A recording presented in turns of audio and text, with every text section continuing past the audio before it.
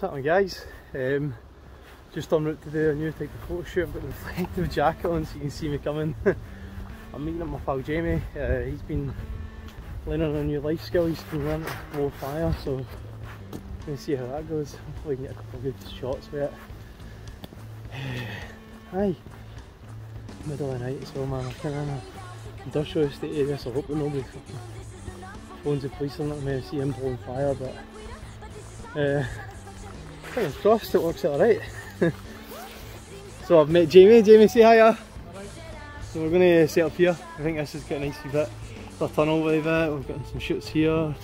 It's going to look quite good. We'll try and not get some of the NHS stuff in it, you know, because it's not going to look good with fire breathing, but I think here, you know, this sort of angle should look quite good. Jamie's got a bag of tricks. Jamie, what's in the bag of tricks, mate? What's this? Just a couple of it's nice and sheltered here as well. Nice fire breathing one. That's one that's barely been used, brand new, but anyway. How long have you been doing it for? 3 months. A 3 month, aye. I was talking to Jacob before I came out with my boy, and I was like, I'm going to go, my friend Jamie's going to blow some fire. I was like, you should call him the fire breathing goth.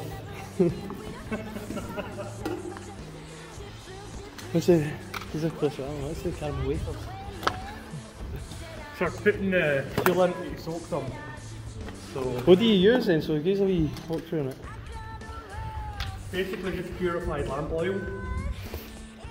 Because in its liquid form it's not as flammable, but when you spray it, it's good. What does it taste like? Shit. Fucking drunk worse though, eh? I'd rather do it with vodka, but I'm more likely to fucking ignite my face. Ankle pass and that. That's quite gangster with the vodka though, that would be quite gangster. I'm gonna do it one day. Probably when I'm pissed and look smarter. So me and Jamie are just going to get set up just now and I'll see you in a second.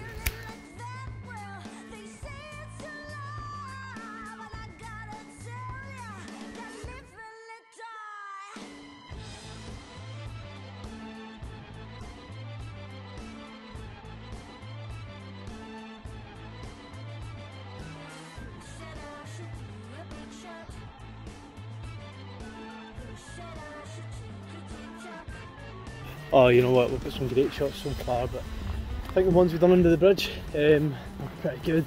Kind of happy with how they've worked out so far. What I'm going to do is, the bridge we were shooting under, I can get on top of the bridge. So we're just going to finish shoot out, take a couple of shots on top of the bridge, and then I'll post some of the photos after it, so I hope you guys enjoy them.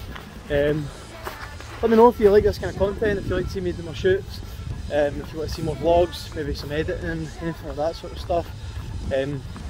Just let me know. I was thinking about doing, you know, some editing and try to kind of get my head around how to do the video sort of stuff on this sort of platform, and we'll get it working. But aye, it's been interesting blowing fire. I got a couple of shots underneath him actually, and I was lying direct under him, and there was a wee bit of like kind of lighter fluid and stuff landing on top of me, which you don't want that. You don't want that.